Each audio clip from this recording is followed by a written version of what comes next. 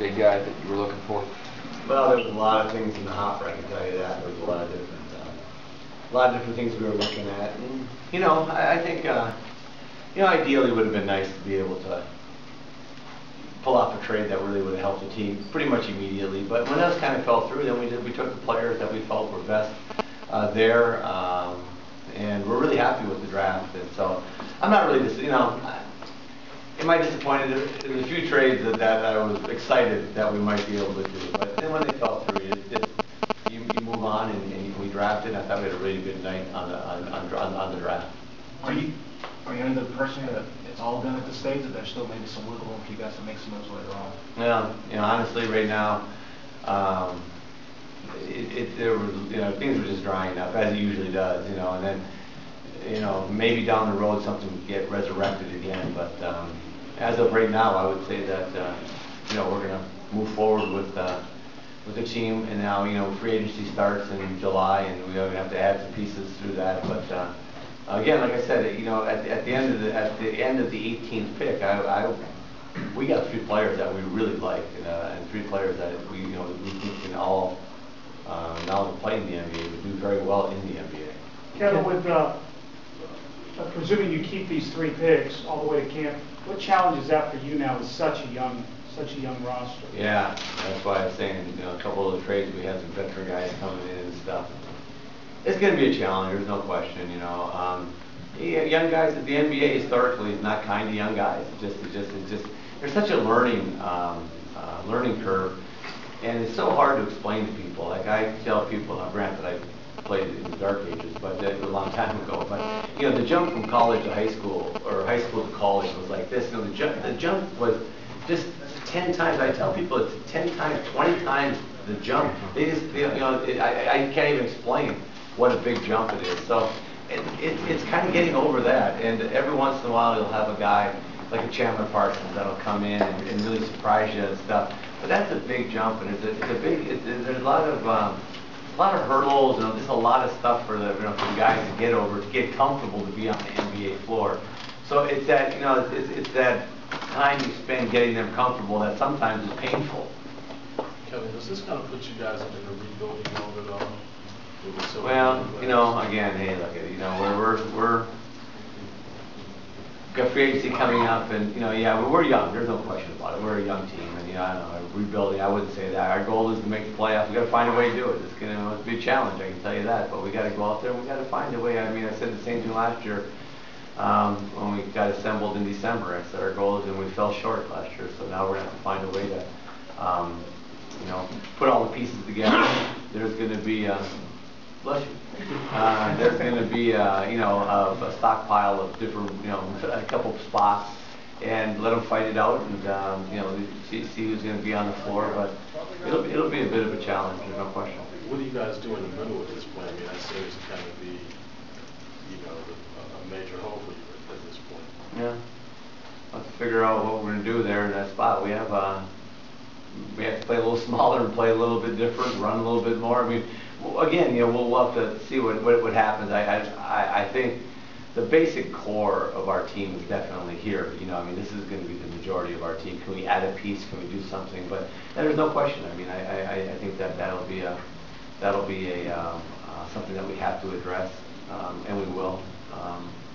Hey, maybe we just play smaller, just get up and down and run, and how many points we can score. You mentioned liking the specific picks, but that gives you a lot of forwards, 3s and 4s. That it's going to be kind of hard to sort through that many. I mean, how do you feel about that at this stage?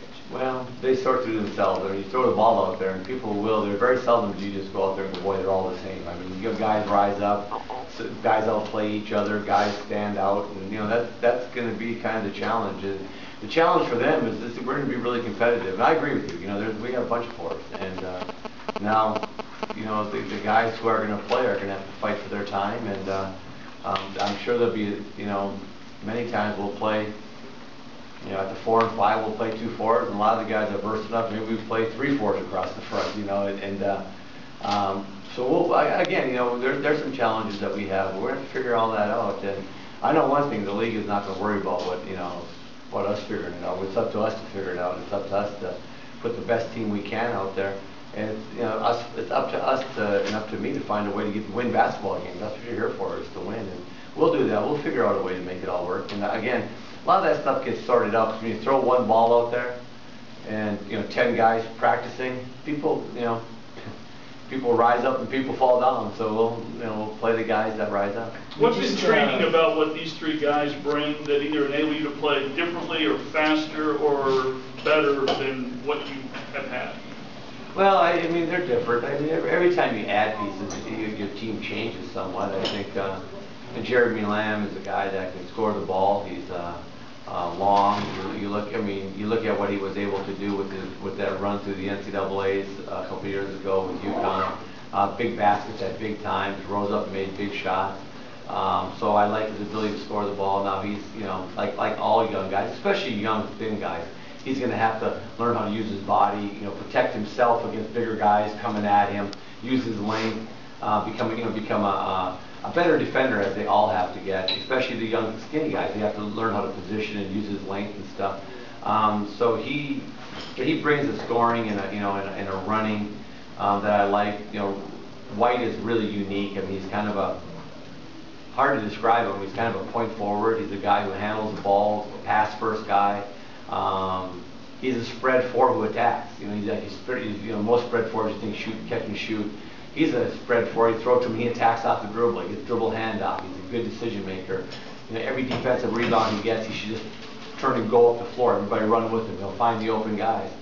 And then Terrence Jones is just I was surprised he was there at 18. Honestly, he's played on a fantastic college team and was able to blend his skills in. So I'm really convinced that he's going to be able to blend in and do what he does. A lot of times for players it's hard coming to the NBA because all of a sudden you're on the floor with other better players. You got to share the space, you got to share the ball, you got to share a lot of stuff. He's pretty used to sharing on that Kentucky team, so I think he'll fit right in there. So again, I like all three of the guys a lot. And so how do they make us different? We got a power forward that can dribble the length of the court and make plays. Got another shooter in Lamb that can make shots, and just have a really good all-around defensive-minded guy who blended in and played on a really good college team coming to our team. So now they're going to have to blend their skills in with what we have. Royce in particular has some history, checkered past, and he was very gracious about that you guys had selected him. What was the process in scouting him when you worked him out? Sat down with him in Chicago and talked to him, and he's very upfront about his past, and doesn't hide away from, doesn't shy away from telling you he made a lot of mistakes. He was a young kid. I think probably the biggest thing for me was talking to a guy I coached and a guy I worked with, Fred Hoiberg, who was the coach at Iowa State. And Freddie just said, "Hey Kevin, the guy is a guy who really knows how to play, makes his teammates better. He's really a guy who wants to be part of something special, wants to be part of a team."